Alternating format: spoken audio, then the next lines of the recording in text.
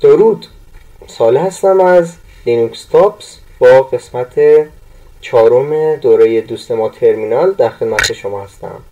داخل این قسمت قراره بریم و با فایل ها کار کنیم. قبل از اینکه ادامه رو بگم، یه سری تغییرات داخل ویدیو دارید میبینید. اول که علاوه بر صدای من با تصویرم هم این گوشه تحمل کنید، این گوشه احتمالاً، و یه سری تغییرم داخل لیست داشتیم که بعد از هر 5 قسمت یه دونه میان برنامه گذاشتیم که بتونیم صحبت کنیم در مورد 5 قسمت قبلی که با هم دیگه کار کنیم، یعنی دستورا رو با هم دیگه ترکیب کنیم، ببینیم میتونیم باشون چیکار کنیم، نکاتی که جا مونده و اینا رو بگیم و همین. بریم و کارمون رو شروع کنیم. یه دونه دلفین دارم اینجا و یه دونه هم ترمینال میارم اینجا. بک‌گراند ترمینال هم تیره تر کردم، از تم اتم هم دارم استفاده میکنم الان که بهتون نشون بدم. کلی تم خوشگل دارم اینجا، سرچ کنید. یه عالمه تم با مزه است که من الان دارم از این اتم استفاده میکنم. ببینیم که چطوریه. احتمالا بهتر میشه خوندش از داخل ویدیو، ترمینال و متن داخلش رو بهتر میشه از ویدیو خوند. چنج دایرکتوری کنیم که باش آشناییم به لینوکس کورس. ls بگیریم و لیست فایلامون داره بهمون نشون میده. نیازی هم نبود، فایلامون داریم بغلم میبینیم. من چون قرین هستم باید بگم این بغل. البته خب یه لیست تقلبم بغل دارم که بدونم چیار باید بگم، چیزی از قلم نیفته. یه دستور داریم برای ساخت فایل جدید، میخوام ازش استفاده کنیم، اسم تاچ که اسمش که مشخصه، یعنی هیچ چیز رو قرار لمس کنه. ببینیم که قرار چیکار کنه. میذاریم نیو فایل، مثلا نیو فایل.txt و اینتر رو بزنیم. میبینید که اینجا برای من یه دونه نیو فایل.txt ایجاد شد که اگه بازش هم کنم خب مسلما توش هیچ چیزی نیست و خالیه. بریم ببینیم تاچ داره چی کار میکنه. یه دونه ls-g بزنیم. یه لیست داره به من برمیگردونه که حالا باش هم آشنا شدیم. یه دونه زمان داریم. من این زمانم هم درست کردم و بهتون بگم که اگر بخوایم درستش کنیم باید بین داخل language support و اینم میتونید بعدا نصبش کنید. و از این قسمت این روی این اولی یه چیزی به اسم آذربایجان که احتمالا بالا براتون میزنه جمعه آخشامی و اینجور چیزا که ما آذربایجانی نیستیم. از بین اینا به انگلیش یونایتد استیت نزدیکتریم نسبت به بقیه. اپلای سیستم واید میزنید و تاریختون دیگه درست میشه، به این صورت میشه. آره زمانم گذشت، 32 دقیقه شد. خب الان اگر تاچ رو بزنم، تاچ دوباره همون نیو فایله و دوباره ls-g بزنم، ببینید چه اتفاقی میفته. این زمان آخرین تغییر فایله. میبینید که هر کدوم از اینها مثلا آخرین تغییر زمانی بوده که ساخته شده. الان من دوباره تاچش کردم، زمان تغییرش شد 3:22 دقیقه صبح. پس چه اتفاقی افتاد؟ تاچ فایل رو باز میکنه، سیوش میکنه، میاد بیرون.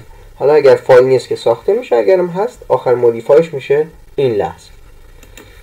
خب در لحظه اول شاید خیلی دستور مودیفای یه چیز رو عوض کنه کاربردی نیاد، ولی خب بعد اینه چقدر دارید ازش استفاده میکنید. خب یه سری ادیتور داریم. تکست ادیتورها خب انواع مختلفی دارن دیگه، مثل این جدیدی که اینجا دارم، یه تکست ادیتور گرافیکی خوشگله باهوشه و یه عالمه تکست ادیتور مختلف که هست مثل اتم و غیره که خیلی امکانات دیگه هم دارن. ولی خب یه سری ادیتور دیگه داریم مثل نانو احتمالا روی توضیح شما پیش‌فرض نصب هست، روی همه توضیحا فکر می‌کنم پیش‌فرض یه تکست ادیتور باشه که نانو گزینه خوبیه برای اون کار. اگر بزنم نانو نیو فایل، میبینید که یه همچین محیطی بر من میاد. ببینیم که داره چیا به ما میگه. اینجا داره یه دونه ورژن نانو رو میگه، اینجا اسم فایلمونه، یه سری آپشن هم این پایین داره به ما میده که حالا با اونایش که لازم داریم آشنا میشیم. این یعنی نماد کنترله. این علامت رو بالایی که میبینید نمیدونم اسمش چیه. این نماد کنترله. کنترل ایکس اگزیت دیگه، میاد بیرون. کنترل او رایت آوت میکنه، سیوش میکنه.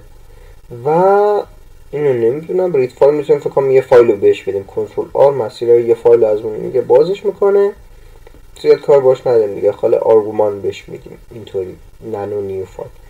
و دبلیو هم که یه چیز رو داخل فایل بر ما پیدا میکنه، کنترل اسلش ریپلایس کارت و چیزا دیگه که اینجا داریم میبینید. اونی که همیشه باش کار داریم اینه، کنترل او رو میزنیم سیو میشه، کنترل ایکس میاد بیرون، یا کنترل ایکس رو میزنیم میپرسه سیو بشه، میگیم که آره یا نه و بعد میاد بیرون. من اینجا می نویسم this is test content. کنترل او رو میزنم، میگه که فایل نیمی که سیوش کنم چیه، همینی که بوده باشه، میگم بله و کنترل ایکس میام بیرون. الان اگر کد کنیم که باش آشنا شدیم، نیو فایل رو میبینید داخلش بر من میزنه this is test content و این الان اینجا اضافه شد. یه ادیتور خیلی محبوب داریم، یعنی یه ادیتور خیلی معروف داشتیم به اسم وی آی که مخفف ویرچوال بود و اومدن از روش ویمو زدن که فکر میکنم مخفف ویرچوال مود باید باشه دیگه. خودش شاید تو توضیحاتش چیزی بگه،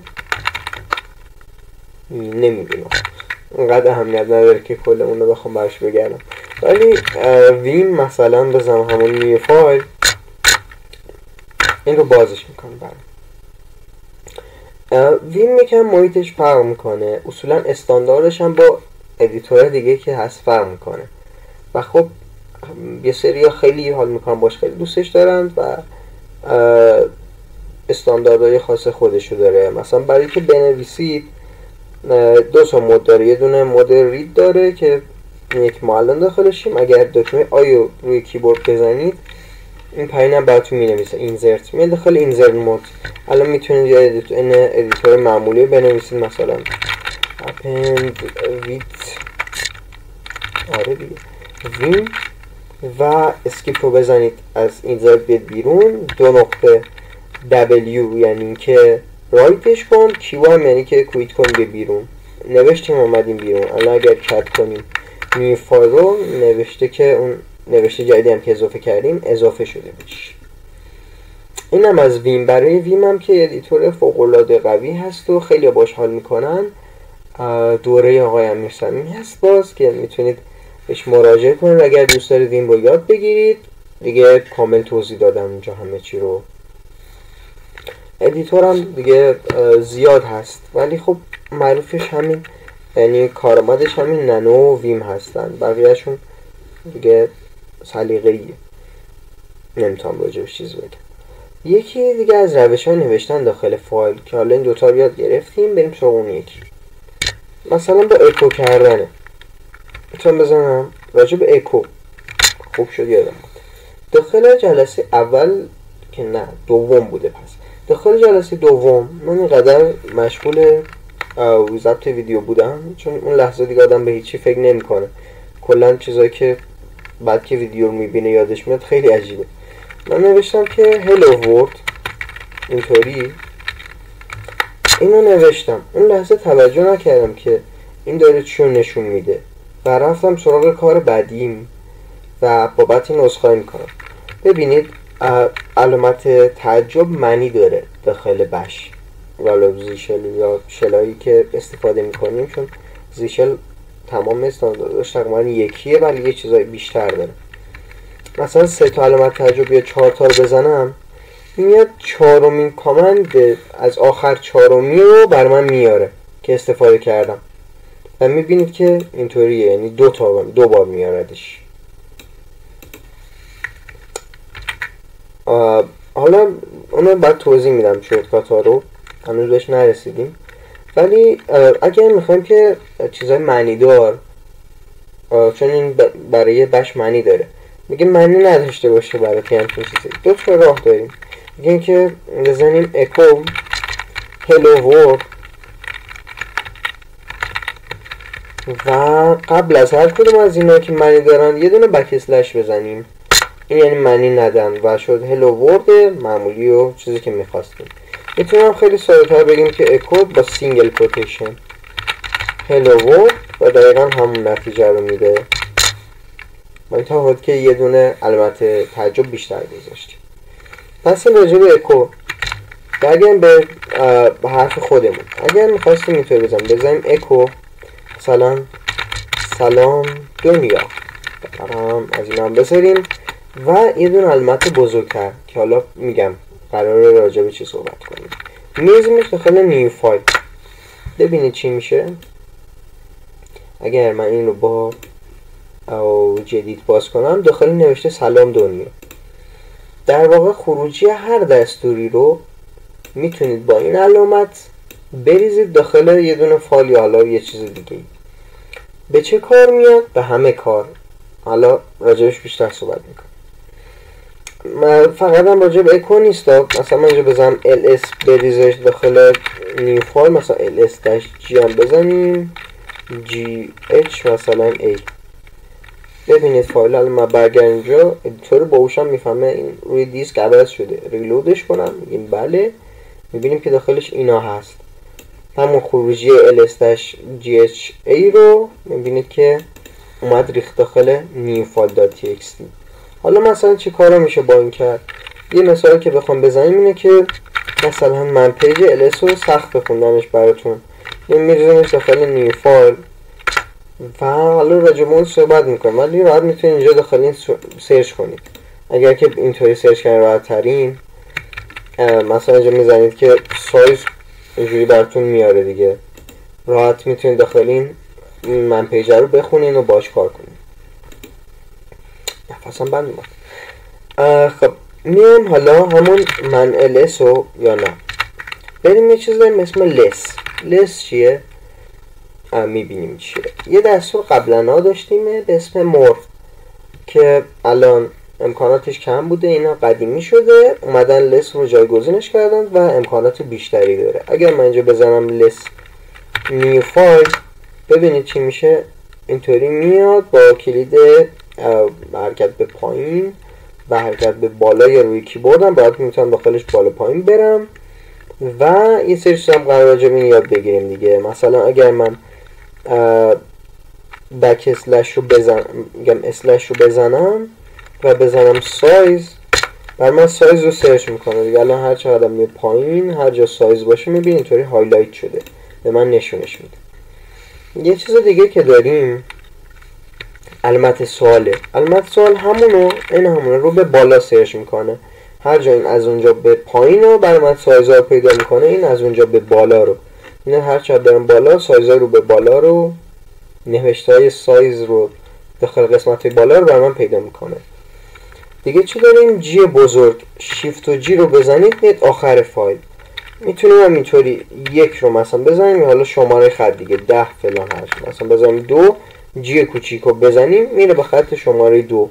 الان اومده اینجا به خط شماره 1 هم که میبینید اینو اینطوری. پس این هم یاد گرفتیم. با کیاب که میمدیم بیرون. اگر الان بزنم من ls دقیقا همون میاد، میتونیم با این هم مثلا سرچ کنیم. پس من داره از همون ls استفاده میکنه دیگه.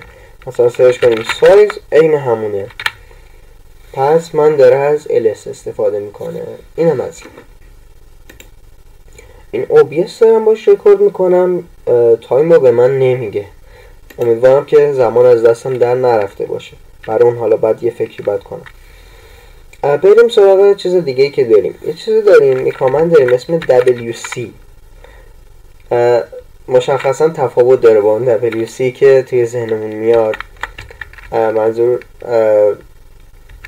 تویلت نیست در اینجا. ورد کانتر هستش، کلماتو میشماره. بریم با هم دیگه کارشو ببینیم.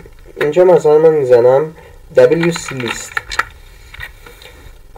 این لیست البته یکم عوضش کردم ولی خب با هم دیگه ببینیم چی شده، یعنی که بهتر بتونیم ببینینش، یعنی بهتر قابل درک باشه این چیزی که اینجا نوشتیم. ببینید اینجا زدم پاکش کنم، چون من یه بار اینو قبل از این رکورد کردم، یه مشکلی پیش اومد که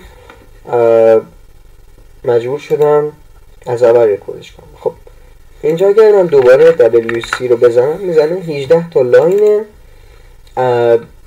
در واقع 20 تا کلمه است. 20 تا کلمه که میبینید چون دو تاه، اینا مگر بزنم میبینید نوشته 18 تا کوله و 18 تا کوله 18 تا کاله میبینید.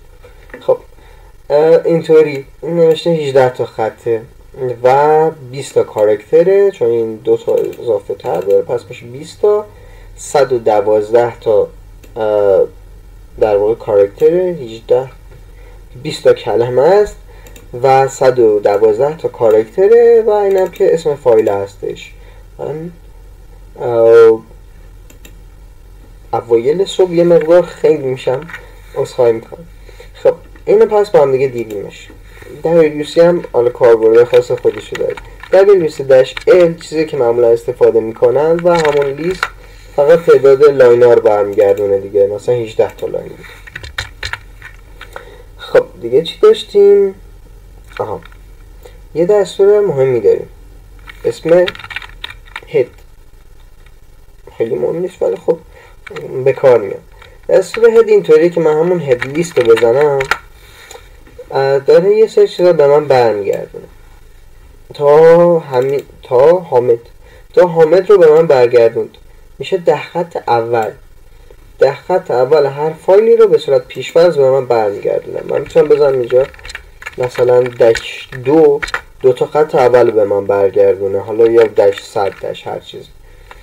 یه حالت دیگه هم که داره داش سی، یعنی کاراکتر. مثلا بزنیم که 12 تا کاراکتر اول برگردون. چرا اسمم ناقصه؟ 13 تا کاراکتر اول برگردون. میبینید که الان اینو به من برگردون. این میشه 13 تا کاراکتر اول که میتونیم بگیریمش. خب مسلما کاربرد زیاد داره، به خصوص وقتی میخواین یه اسکریپت یه چیزی بنویسین، کاراکترها یه چیزی برگردونه اینا. مثلا یکی از کاربردهایی که حالا به ذهنم رسید اینه که میشه اول هر چیزی، اول هر فایلی معمولا یه دونه شبنگ هست، یه اسمای دیگه هم میگم نمیدونم. داخل بین مثلا اینطوری مینویسم بین بخش یا هر چیزی. این میگه که اگه کسی خواست منو اجرا کنه بیا داخل بین، بیا داخل بش، با بش منو باز کن. ما میتونیم اینجا بگیم که خط اولشو به ما برگردون. اونم کم ایتالیکش کرد که مشخص بشه، فهمیدیم یه معنی داره. اینجا بزنیم داش 1، این که خط اولو به ما برمیگردونه و ما میتونیم بفهمیم که خب این قرار بوده با چی باز بشه. خب پس اینم از این. بریم سراغ بقیه. یه چیز مهمتر داریم که مهمتر که اول پرکاربردتر به اسم تیل. و تیل این همون لیسته ولی خب پیش‌فرض در خط آخر برمیگردونه و میبینید دیگه از مینا تا بیژن رو داره برمیگردونه، این 10 تا رو داره برمیگردونه. این هم میتونیم بهش داش ان بدیم. داش ان مثلا 2 خط آخر به من برمیگردونه. این چه کاربردی داره؟ این کاربردش وقتی میخوایم لاگا رو ببینیم. ما نمیخوایم یه لاگ، مثلا یه سرور ران کردیم 1000 خط لاگ داره، همه رو نمیخوایم ببینیم که، فقط میخوایم اون جدیدترین اون آخرینا رو ببینیم. با این میتونیم راحت ببینیمش. یه حالتی که داره و خیلی خوبه اینطوری که میتونیم بزنیم تیل لیست ولی با سویچ F. این هم در خط رو برگردون مثل قبل ولی منتظر موند دیگه. به من پرامپت رو نداد که من یه چیزی بتونم بنویسم کامنت بدم. این الان موند. حالا من اینجا می نویسم که این this is new line که پاک کردم این بود.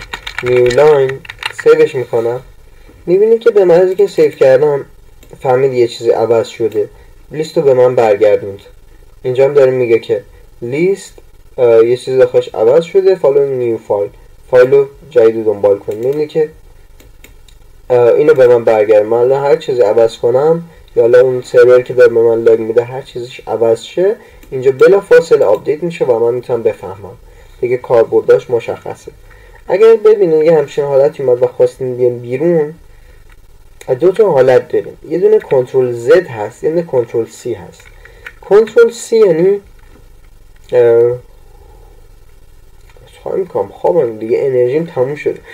کنترل سی یعنی کنسلش کن و کلا اونو هر جا از قطع میکنیم میبیرم. کنترل زد یعنی میفرستدش به بک‌گراند و برای اینکه مثلا میتونید چه بفرستید بک‌گراند همون بزنم کنترل زد، میبینید که این الان داره کارشو میکنه ولی رفته به بک‌گراند و ساسپند شده فعلا. و بهتون میگم که چطوری حالا با پروسس ها باید کار کنید. فکر میکنم که یه جایی هم اینجا داشته میشه، آره مثلا قسمت نورمون قرار راجع به همین باشه. و کنترل دی رو بزنید میگه اون لغو شد و نمیخواستم بگم ولی خب نیاز بود. اگر اینجا ریست رو بزنم، ریست فکر کنم گفتم دیگه، انگار شلو یه بار دیگه میاره بالا، همه چیز تازه میشه. دیگه چی رو داریم؟ دیگه هیچی، تموم شد. خسته نباشید، خدا نگهدار.